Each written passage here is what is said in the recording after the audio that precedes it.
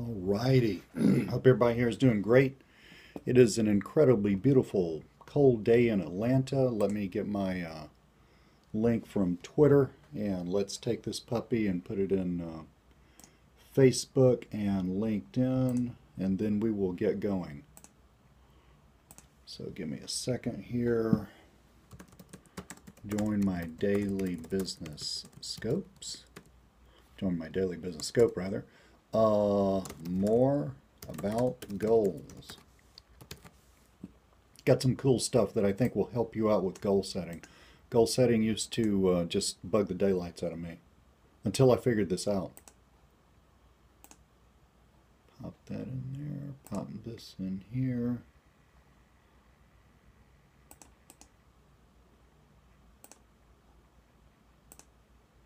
Okay, cool beans. So, real quick, we're headed into it's Thanksgiving week, and day after tomorrow is Thanksgiving. Let me introduce myself real fast for those of you who don't know me, and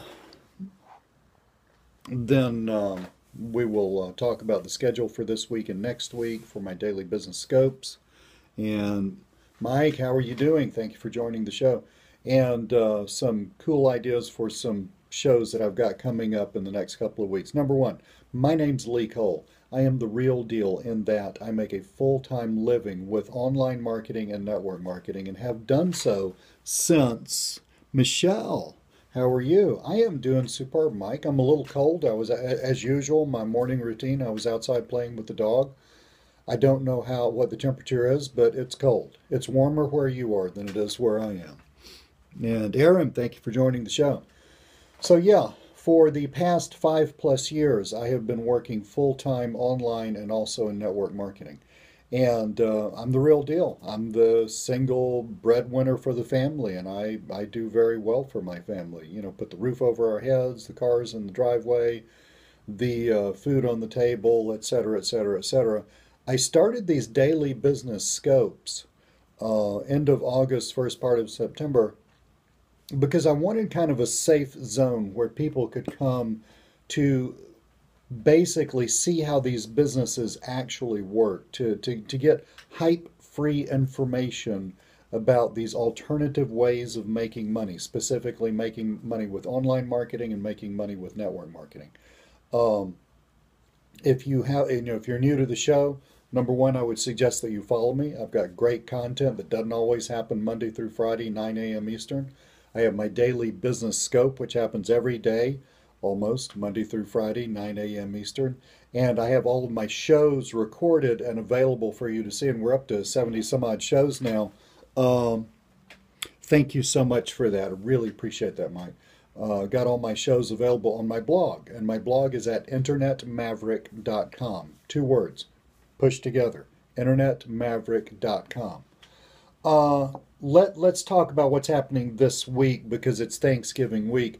I'm actually, I was going to have a show tomorrow on your normal week, Monday through Friday, 9 a.m. Eastern on the dot. I have a daily business scope. It lasts anywhere from 15 to 30 minutes.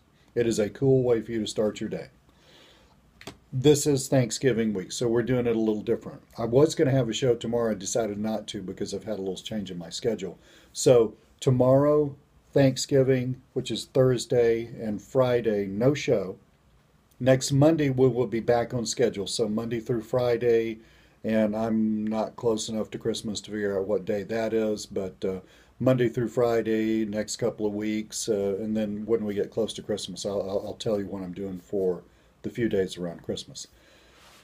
Cool beans. So it's the end of the year.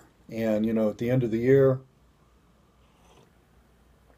we all do a little reflecting. We all do a little looking back, Did things work out? Did they work? Did they not work out? Did we hit our goals? Did we get anywhere near our goals? Blah, blah, blah, blah, blah. I'll be honest with you. I have really struggled with some things this year, not income, but I've struggled with how I make my income this year because about this time last year, if not a little earlier, so I think we're looking at about a year ago to a year and a half ago, I made the realization that I wanted more of an asset-based business rather than a business where I was trading time for money. And that's fairly hard to create. I mean, it takes time to create that. So I'm not impatient. I just tried several iterations of things. And, as usual, when you try something new, most stuff doesn't work out. That's why people stay stuck because they don't understand that most of the things they try are not going to work out and they got to keep trying until something works out. So I had a lot of distractions at the end of last year. I had a partnership that was kind of fizzling out. I mean, it's all good. We're friends and all that stuff. It's just the energy is like a balloon. The air went out of the balloon. The energy kind of left that. I wanted to go in a different direction. They wanted to go in another direction for me. It all worked out fine. Again, still really great friends, but we just, that just kind of fizzled out over the next few months. Some of my asset building ideas did not work, frankly, which is okay. An asset is something that is deeply valuable, something that will pay you money over a longish period of time. And so it theoretically should take a while to figure out how to do that. And so, I mean, and I had a lot of distractions because I have the ongoing battle of making money today or making money this month as opposed to spending that time, creating assets for the future. As a perfect example, I had recently one, two, three different people come to me and say, "Hey, we got this idea. This is cool. Let's sell this." And that makes money for me now. It makes a lot of money for me now. But that pulled time away from, finishing my first Kindle book, finishing up my first Udemy course, which is these are two ways that I'm creating assets online. And so, I'm just pointing out that I have this ongoing battle, okay, that everybody has. So, when you look at your goals and when you look at what you want to do, next year, when you kind of get toward the end of a period, you kind of thinking, well, did it go like I think it did? It might have. I mean, basically, there are three possibilities. One, it did exactly what you thought it would do. That's rare. Two, it didn't do anything. That's pretty usual. And three, it just went downhill. That's rare also. I mean, usually people just kind of stay stuck. Um, when you're looking at that, it's really good to have a sort of a paradigm to think about your goals with. And that's what I want to give you today. Because you would think that goals, directions, themes in your business, you would think that these things are pretty simple. You would think that, well, all I have to do is, I mean, Zig Ziglar said you must have goals. So you would think all I got to do is have my goal and then figure out how I'm going to get there and all that stuff. It's a little more complex than that. Basically, I find that there are two kinds of changes that you can make in a business, okay? And the Zigster, absolutely, whom I love. But the whole goal thing required some unpacking in my head. Basically, there are two kinds of changes that you can make in a business. There are quantitative changes and there are qualitative changes. So let me define that. A quantitative change would be where you take your business as is and just do more of it. Now, there may be some tweaks, there may be some fat you can cut out, some wasted time, wasted effort. Maybe you can automate some stuff, maybe you can package up some stuff and give it to an employee or ship it off to an outsourcer or something like that. And that's going to streamline things and make you more productive, but still you're basically doing the same thing. You're just doing it in a more efficient way. Or maybe you're just doing more of it. Maybe you, instead of working 4 hours a day, you want to work 8 hours a day. Maybe instead of working 8 hours a day, you want to work 12 hours a day. You can do that. Taking it out of your hide like that's a little difficult, but you can do that. But these are all quantitative changes. And basically, these aren't going to fundamentally change anything, all right? This isn't going to fundamentally change your business or fundamentally add something really different and new to it. This is just going to streamline what you have. Now, this is really problematic for the following people. It's extremely problematic for newbies. How do you tell a newbie, write down a goal for how much money you want to make this year? Well, okay, well, write down a number. You can write down a number, $60,000, all right? Just because divided by 12, that's $5,000. It's easy to talk about. But $60,000. Say say you're brand new, and that's what you write down. You know, I mean, what are your chances of doing that? Well, if you get the right, we're talking about online businesses or network marketing businesses. And online, if you get the right training and you have the right skills and it all kind of meshes together, your chances are pretty good of doing that. In network marketing, you get with the right company, you have the right upline, or you already have access to a bunch of people and you have the right training, the right mindset. Chances are pretty good of doing that. Okay, but most people don't come with all of those skills and assets in place. Hello from Finland. Hi, how are you doing? Most people don't come into new businesses with all of that stuff in place. Most people who are newbies are going from employment towards self-employment, and they don't have the mindset. They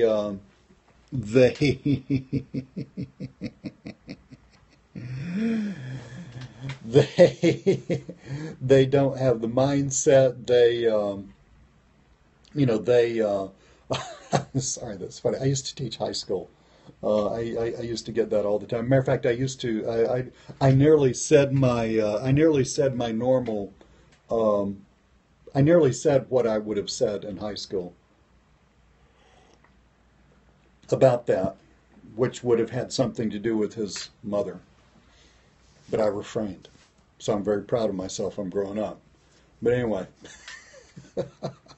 so quantitative change. I'm sorry, that's just hilarious to me. Quantitative changes. I mean, I'm in Atlanta, right? I mean, just put it all together, okay? Quantitative changes. So quantitative changes can take something that already exists and something that you know and make it better, all right? Or mash it down and you're spending less time. Or, I mean, it can somehow enhance it, all right? So maybe you're spending 8 hours a day. I went through a quantitative change about 3 years ago. I was working 8 to 10 hours a day, and I said, well, to heck with that. I think I can do the same thing and work probably 4 or 5 hours a day. And I went through a quantitative change. I basically compressed my time. I cut out fat. I got rid of stuff. And yeah, I do. I did that, and I do that. And it's a whole heck of a lot better to make the same amount or more money and work less hours, right? But it's really hard on newbies. When Delilah, I'm so sorry that you came in now instead of like, what, 20 seconds ago. You would still be laughing had you done that. But anyway, I'll explain to you someday. But so quantitative changes are hard on newbies because you don't have anything to change. You don't have anything to massage. You are very much at the 30,000-foot level. You're looking for the big picture. You're not working on the fine-tuned parts of your game. You're just trying to find the freaking stadium, right? So quantitative changes in your goal, moving toward your goals is also really different when you want to change something big in your business, okay? As I said, this time last year or between a year and a half ago, I had the desire to make some giant changes in my business. They have come about somewhat. They've got a long way to go. These giant changes just take a while. Specifically, I wanted to move, I want to create a lot more assets that pay me money while I'm out goofing off, okay? Which is entirely, completely doable. It's much harder than most people think, and it's much harder than your average sales letter tells you that it is. Those kinds of changes are usually, not always, but usually impossible to make with quantitative changes. Because when you're doing a new thing, okay, when you are,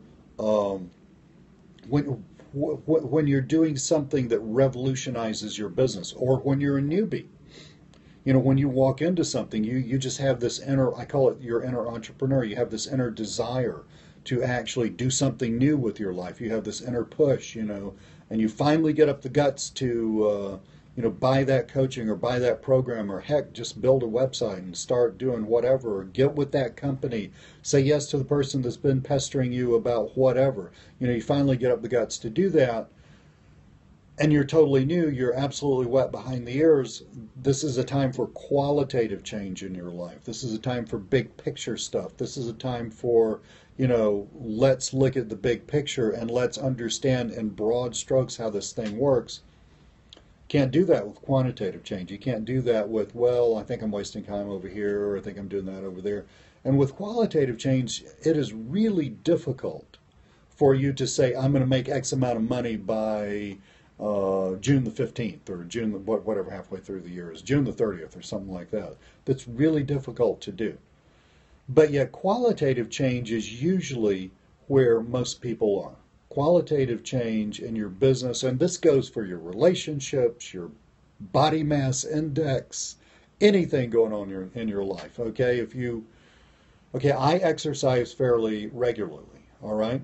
But if I wanted to, get really ripped, which I'm not, but if I wanted to get really ripped, I'd have to make a qualitative change in my exercise. That would be a whole new deal, right? So if you look at your goals and your directions and the things that you want to do with your life, and we're at the end of the year, you have this idea, this push, this vision of what you want next year to look like. Think through it. Do I want to make a quantitative change, or do I want to revolutionize a ton of stuff and make a qualitative change? And if you want to make a qualitative change, then you're going to have to be patient. You're going to have to be gentle with yourself, and you're going to have to allow yourself to screw up a lot. Just as I said earlier in the program, where I've been working on this qualitative change in my business, moving more toward an asset-based business, and frankly, most of the stuff that I've tried hadn't worked. It's worked some, and I'm learning, and I'm closer to the goal and all that stuff, but it hasn't worked, and that's okay. It's kind of like Thomas Edison and the light bulb. He didn't fail 10,000 times. He just found, he's just 10,000 steps closer to the solution. That kind of change. I mean, that kind of mindset. That's the mindset that I carry into this. So think about your goals. Think about the year. Think about things that you want to change. If you want to incrementally make 10% or 20% more money next year, but doing the same kind of thing that you're doing this year, that's a quantitative change. If you want to just, start over, wipe the slate clean, or if you want to add something totally new, or you want to do this new big thing that you've been scared of, or you want to have a dramatically different relationship between your time, your life, and money, those things sound like qualitative changes to me. Those two directions of change, of growth, of goals are wildly different in how you approach them. So be aware of that as you go into the end of the year and the beginning of next year, and just be gentle and patient with yourself if you're making qualitative changes. As usual, if I can help you with any of this stuff, just reach out to me. You can find me on Facebook, facebook.com/Lee Cole Online, or my blog, internetmaverick.com. So this week, normally Monday through Friday, thank you so much. Monday through Friday, on your average week, 9 o'clock Eastern, daily business scope, come rain or shine. This is Thanksgiving week in the United States, which is a huge holiday. So thank you so much. But so tomorrow, Thursday, and Friday, no shows. Okay, I'm going dark. Tomorrow, Thursday, and Friday. Next week, next week is business as usual. I'm not looking at a calendar at the moment. The week after that, business as usual. Then we get in kind of close to Christmas. The Christmas week will work kind of like the Thanksgiving week. I just don't know what days, okay? And then I think that week after Christmas, I want to hit some stuff hard, because I want you to go into next year like a bull in a china shop, like a samurai who's just sick of this fill in the blank and just going to tear up the place, okay? So let's get ready to do that. I got some good ideas for you guys. Okay, I got some really good ideas for you guys. So thank you so much. I don't have a show without you. I love you. If I can help you, reach out to me on Facebook. Just friend me, message me. Every now and then I get spammed with obvious spam Facebook requests. If I happen to delete your friend's request, um, hit me up on Twitter. Okay, I mean you got my handle here on Periscope. It's at Absolute Lee. That's the word absolutely, but it's spelled absolute just like the word absolutely, except instead of ly, it's Lee. Okay, it's the same thing on Twitter. Twitter.com/absolutely. Hit me up there, message me there. Um, I'm seriously interested in helping you out. So let's change some things. Let's make the end of this year and beginning of next year making some dramatic changes between your life, your time, and your money. And let me know how I can help you do that, because that's my deal in life. I'm an evangelist for that. Last show of the week. Thank you so much. I will see y'all next Monday.